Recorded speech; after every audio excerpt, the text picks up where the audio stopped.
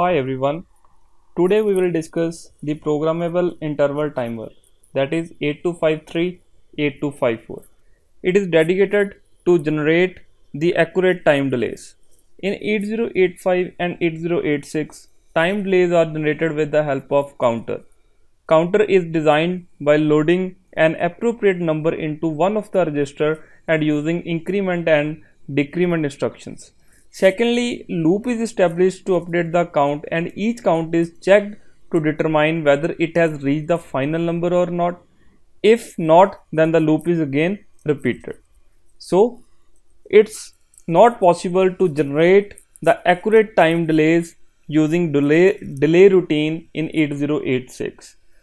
After that, Intel proposed a dedicated programmable counter, that is 8253 and 54, which facilitate the following properties.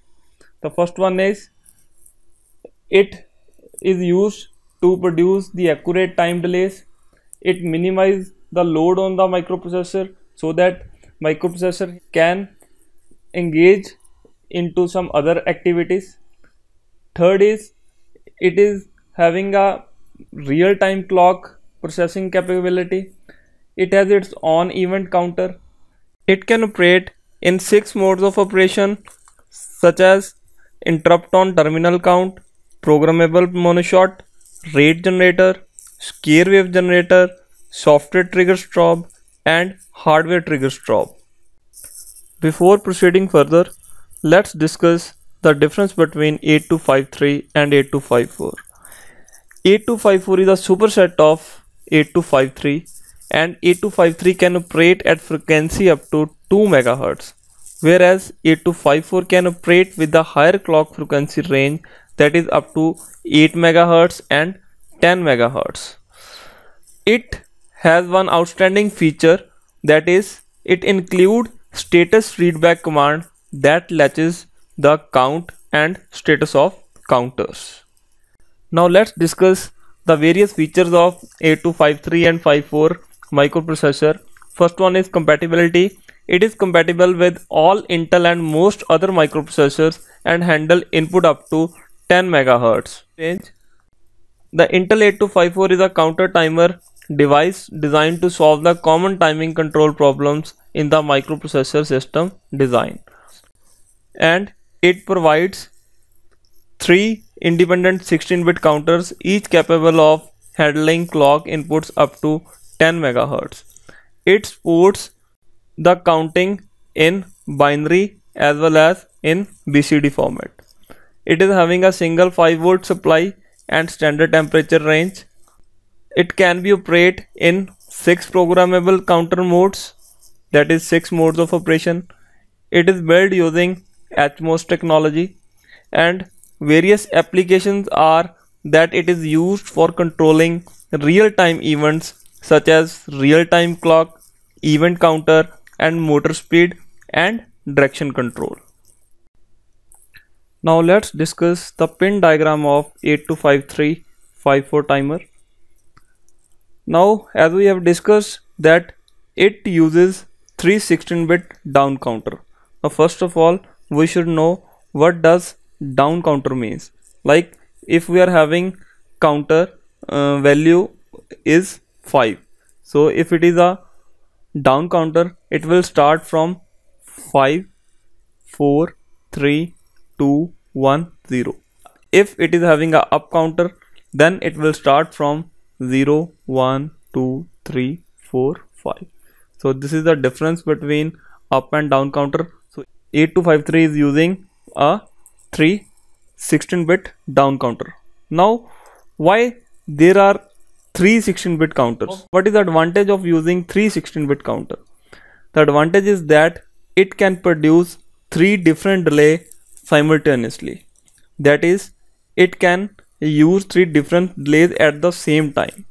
So it is having a 16-bit counter. Now what does it infer? It infer that it can count up to F F F F H, which is equivalent to approx 65,000 approx, which is a huge value. The actual value of 65K is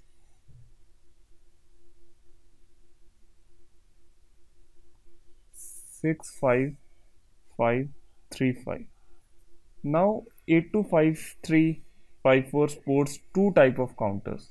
That is, first one is binary with 16-bit counter. Second one is BCD. When counter is operated as a binary, the maximum range counter can give as FFFFH. But in case of BCD, it can give the maximum value of 9999H. Now 8253 and 54 always have a 8-bit data bus. The 8-bit data bus is having dedicated D node to D7. Now in case of 8086, it is having 16-bit address value, so it needs 2 cycle to send 16-bit in 8086. That is, for example, we are having address of 2345H.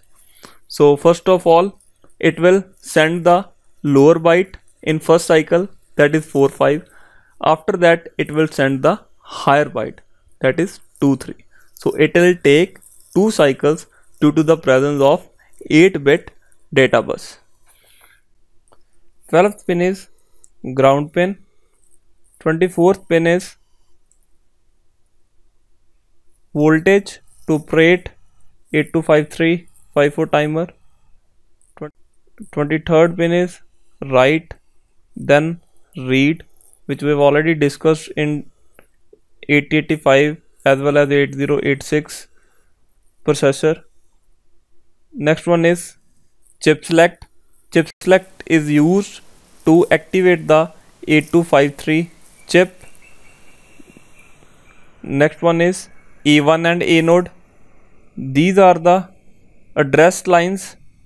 So here we are having a 2 address lines, so it can address up to 2 raised to power 2 is equal to 4 address spaces like 00, 01, 10, 11. As we have seen that in 8253 we are using 3 16-bit counter. When address lines give the value 00, it will activate the counter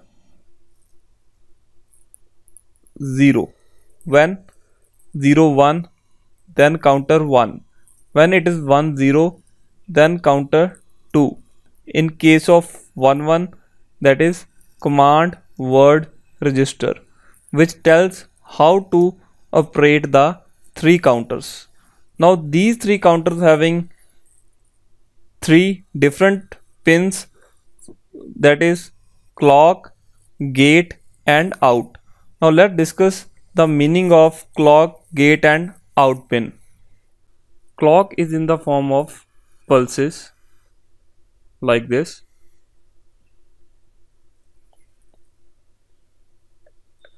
Clock is used to trigger the count in every clock pulse. For example, the value of counter is 3. When it starts counting, its value will be 2 here. Then in next clock cycle, the value will decrement to 1. In next clock cycle, it will decrement to 0. 2, 1, 0. So in every clock pulse, the value is decrementing. So this is the significance of clock. Next one is gate. Gate is used to enable the counting. When gate is equal to 1, then it enables the counting.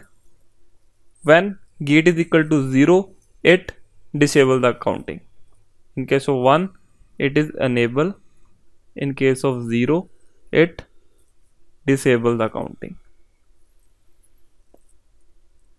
Now when the counting is over, like it reaches the terminal count, that is 0.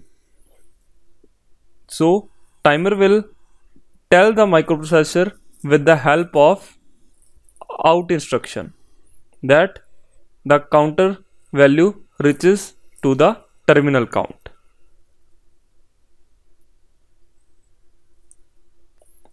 This is how clock, gate and out pin behaves, and each counter is having its own clock, gate and out pins, which helps to work each counter in independent mode. Now let's discuss the architecture of 825354 processor. First one is it is having 8-bit data bus, that is D0 to D7. In case of 8085 processor, it will operate in one cycle because 8085 is having 8-bit data bus, but in case of 8086 it is having 16-bit data bus, so it will take 2 cycles in case of 8086 microprocessor. It operates with the help of 3 independent counters, that is counter 0, counter 1 and counter 2. It is having one control word register. Control word register basically accepts the commands to operate the different 3 counters, that is how it behaves, which mode of operation will operate and which counter will be operate in decimal or in hex mode. So all decisions will be taken in CWR register. Next is it is having a 2 address lines, that is A node and A1. In previous slide we have discussed that it is having a 2 address lines, so it can address up to 4 address space, that is 2 raised to power 2 is equal to 4, 0 0 0 1 1 0 1 1. When it is a 0 0, it will activate the counter 0. When it is 0 1, it will activate counter 1.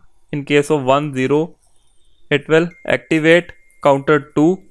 In case of 1 1, it will activate the control word register. Next is read and write command.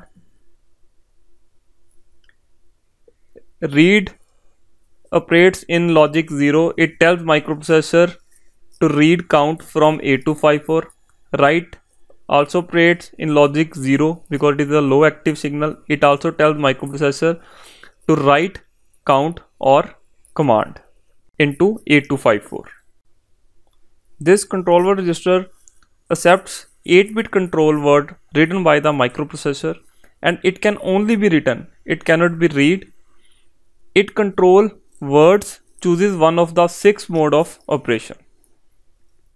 The various 6 modes of operation are mode 0, mode 1, mode 2, mode 3, mode 4 and mode 5, which can be operated with the help of control word register. So that's all for the pin diagram and architecture of 8253 8254 programmable interval timer. Thanks for watching.